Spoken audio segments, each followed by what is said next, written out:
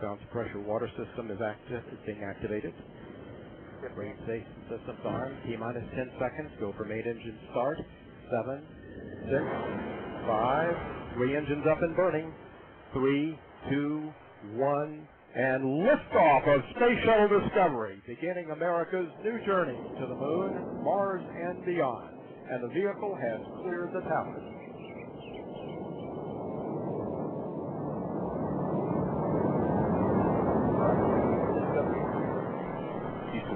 Commander Oliver Collins confirming Discovery's rolling onto its course for rendezvous with the International Space Station.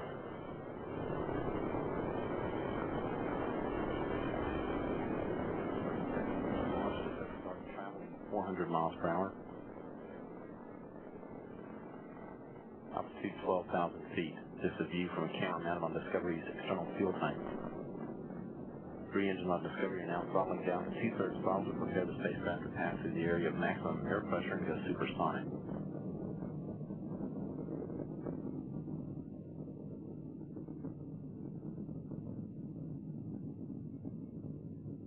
One minute since launch, Discovery speed now 900 miles per hour. Discovery Houston, go at throttle up.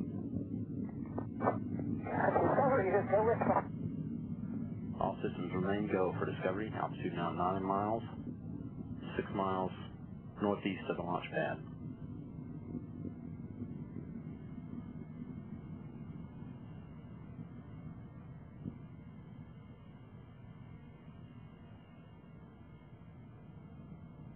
One and a half minutes since launch, Discovery's already consumed more than 2.25 million pounds of propellant. It weighs less than half of what it did at liftoff.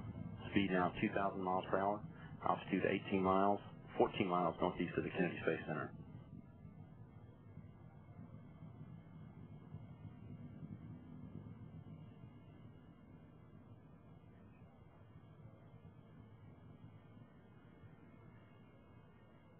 Standing by now for burnout and jettison of the twin solid rockets.